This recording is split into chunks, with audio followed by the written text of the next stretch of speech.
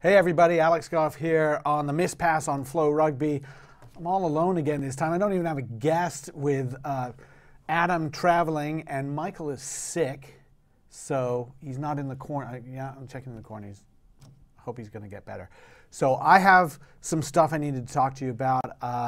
It's been kind of a wild New Year. Happy New Year to everybody. And over the New Year, well, this has been fun. It all started with a big mistake on my part.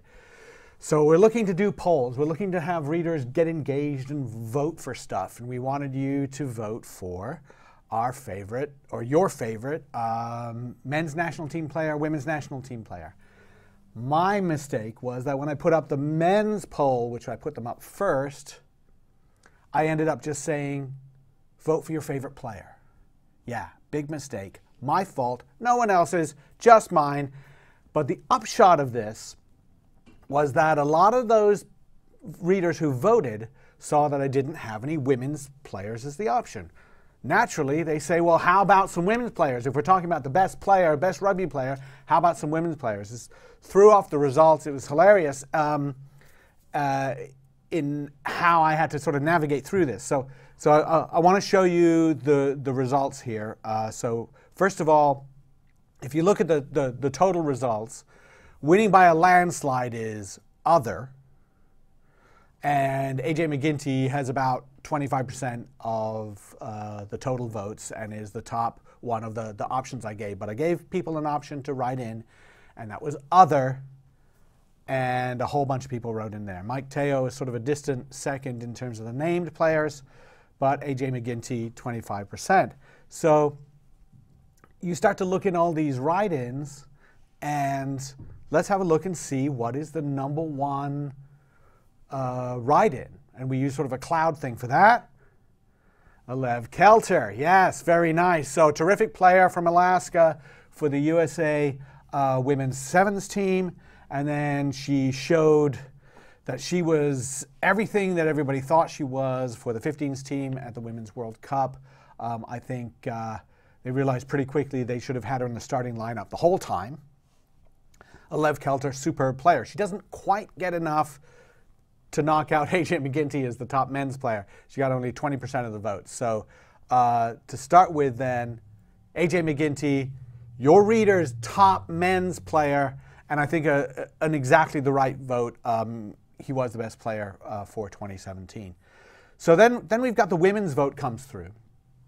This seems to be obvious, right? So we're going to vote for the women. Well, you've already said that Alev Kelter is far and away the number one player, and just barely behind AJ McGinty in terms of rugby player of male or female. So, okay, check this out. Kelter leads, but with the names that we gave people, with only about 18%, right? You know, less than a fifth, with Naya Tapper right behind. Other, again, leading by a huge amount. What's the number one name we're seeing in other? Nicole Heverland. So, go back. Alev Kelter should be the best player. We expected that to be because of all those write-ins in the men's side. And then we go back to the women's thing, and there's suddenly a massive rush to write in Nicole Heverland.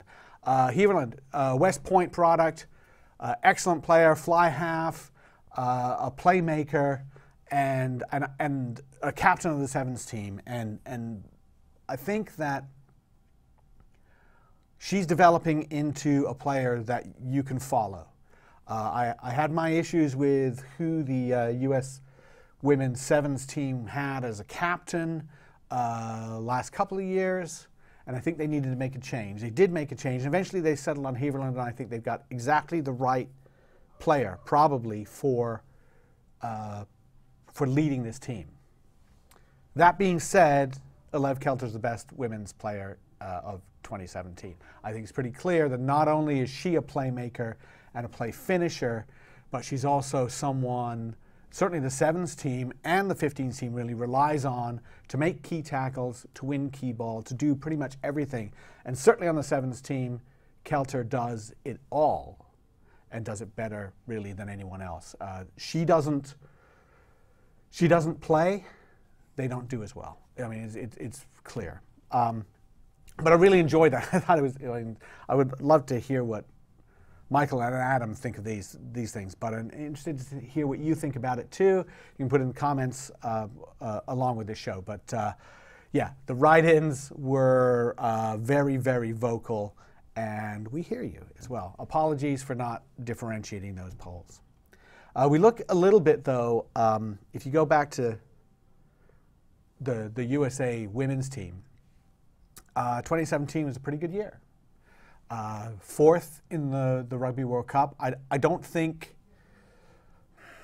well, you know, it's an improvement, right? It's an improvement in placement, and it's an improvement over finishing sixth last time. It's an improvement in finishing fifth the time before that. But I wouldn't rate this team yet better than, say, the 2006 team, which finished fifth in Edmonton. That team was, in fact, I would say that if the 2006 Women's Eagles played the 2017 Women's Eagles, 2006 would win. And I wouldn't necessarily say that about any other era. That's a 11-year difference. And in that kind of time frame, you see the science behind developing better athletes get better, the training gets better, all those things. I would say you pluck that 2006 team in as they were then, put it on the field against 2017, 2006 wins. In the World Cup there, they beat Australia twice, they shut out Scotland, they beat Ireland. And they did lose to England 18-0. They were extremely unlucky to lose that game. They got kind of refereed off the park in that game. They went 4-1. Now the 2017 team, while they finished, and 2006 they finished fifth because they lost that game to England. They were in the pool of death. And Canada, interestingly, was in an easier pool, easier games. They logged more bonus points and got to be in the semifinals, and they ended up finishing fourth. Role kind of reversed this time around, and USA in a little bit of an easier pool. They lost to England, but they got a bonus point, and that's impressive. They beat Italy 24-12, beat Spain big, but they lost to New Zealand, lost to France. So they ended up 2-3, and they came fourth. They were 4-1 in 2006. They came in fifth. 2006, they played really good teams all the way through. 2017, they played some really good teams and some teams that were struggling. Just a thought there. The point being, not to denigrate the 2017 effort, is to say that there's more to do, and there are better things that they could do. They can get better. Now, my thought about this sort of dovetails into some of the things you're going to be seeing in the future on FloRugby, which is for the USA women's national team to get better, they need to play tougher games on a regular basis. We're not playing enough. We're not playing enough teams. I think even playing some kind of tournament where it's 3 games in a week and a half, that's not enough. It's more about playing 5 games over a course of a few months, along with some training. I think that we need to see more games as well. We need to see why it is that England continues to be so strong, why New Zealand, why France. Everyone forgets about France. France has been the top 3 or 4 country for decades now. Why are they so good? Well, we got to watch them. We've got to play them. I think we need to find a way to play France and England every single year. I think we need to find a way to play Canada twice every single year, and not just in a quick, we play on Wednesday and we play on Saturday. I know what that means is money, which USA Rugby doesn't have, and time, which I'm not sure the players have. But I think just relying on a really strong Women's Premier League, which is strong, and thinking that that's going to get us to the true top 4 is a pipe dream. But if we expose ourselves more to what's going on internationally, I think that's going to be good for the women's 15s team. So that was it. That was kind of the whole thing there, all starting from me making a mistake makes me think about how we're going to make the women's Eagles better. AJ McGinty got the Reader's Player of the Year for the men, and I'd go along with that. I think that McGinty is a really reliable kicker, which I think is good. I think he's a good kicker from moderate distance and tough angles, very important. But he gets the easy ones done, which I would much rather start with somebody who gets the easy ones. He's also a solid tackler. He's a strong guy. He doesn't look big. I mean, he and I talked about this one time, and I was saying, "You're not very big," and he goes, "Hey, I'm 6 feet. I'm almost 200 pounds." You still don't look it. But he tackles well. I think we know also that McGinty's great ability is to make tacklers miss, to slide through a gap, do sort of a John Rutherford thing, get through, and that's when he frees people up. So if he can get through the tackle, suddenly he's past the gain line, suddenly there's maybe 3 defenders are now behind him. That's when Marcel Brachi, Bryce Campbell, Blaine Scully, Mike Teo, those guys, suddenly they've got some space to work with. That is why McGinty's the best player on the team, because he makes that offense work. My issue is, can we center an offensive approach around that player if we don't have him all the time? And is his backup the same kind of guy? Well, right now, Will McGee, Ben Sema, these guys are not quite the same.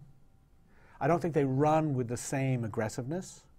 They're probably better kickers from the hand, just a little bit. Sema is world class from the tee. They're just a little different. And maybe that little difference is too much, or maybe it's okay. But I think that one of new coach Gary Gold's jobs will be, in terms of formulating an offensive approach, is not to say, okay, we've got McGinty at fly half, and we can do this kind of attack. We can attack with him first, right? We use him as the first strike and then spread out from him. But you can't do that if no one else can run it that way. So then you need to either have a plan B that everybody immediately switches on about, or you try to mold some more number 10s, because he's going to get hurt. Hopefully not. He's going to be not available. We know that, right? We know we're not going to have him available. So how do we do that? In the past, it seems like we've relied a little bit more on the kicking and say, you're not a runner, don't run. Just pass it or kick it. And I'm not sure I love that approach, because I kind of feel like I'd rather have everyone approaching it the same way. And if Ben Sema can make a tackler miss once, but he doesn't have that acceleration, that's okay. Take a few steps, now we pass, now we kick, now we do something else. So that's what I'd like to see. That's what made me think about McGinty.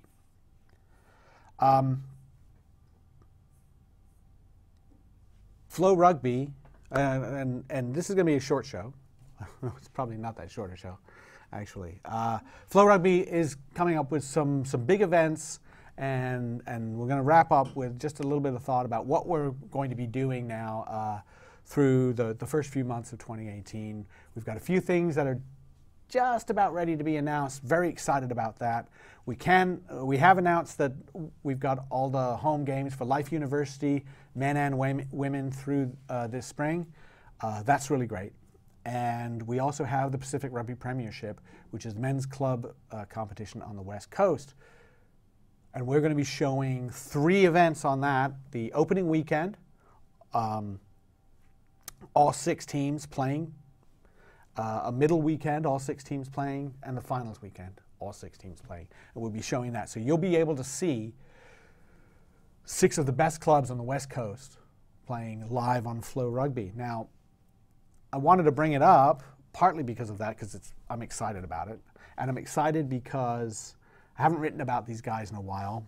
I missed them. But this is Belmont Shore, Life West, Ombak, Olympic Club, San Francisco Golden Gate, and Santa Monica. These are clubs everybody's heard of, right? These are clubs that produce national team players. Last week we had Danny Barrett on the show. Danny Barrett is an SFGG alum, as is Samu Manoa and Falau Niua. Mikey Teo played at Belmont Shore, so did Joe Tauafete. Colin Hawley is still on Olympic Club. Tim Maupin played with them. It's just a couple of examples. We see a lot of national team players coming out of that league. Last year, the PRP didn't play because they decided to sort of step aside for pro rugby and hope that pro rugby did something. Now they're back, and let's say last year, 2016. But what they did was they took a break, and they're back sort of really solid now because I think they've got a place in the American rugby landscape in a way that's kind of unique. Very few clubs have that long-term strength. I mean, Belmont Shore was a Super League champion in the late 90s. That's how long these have been doing. When back in what was it, 1997, 98, I was writing for Rugby World magazine, and they had a best club in each country, in each rugby country, and they picked Ombak back in the 90s, and Ombak is a Super League champion. Golden Gate was a Super League champion. The other ones have been really close. And I think one of the issues with how we've handled club rugby in America is that we've never really figured out exactly who's at what level everybody is. If you're in Division I and there was Super League, you'd still say, well, I think we're just as good. And the PRP is looking at Major League Rugby and thinking we're going to coexist. We're not going to compete. We're going to coexist.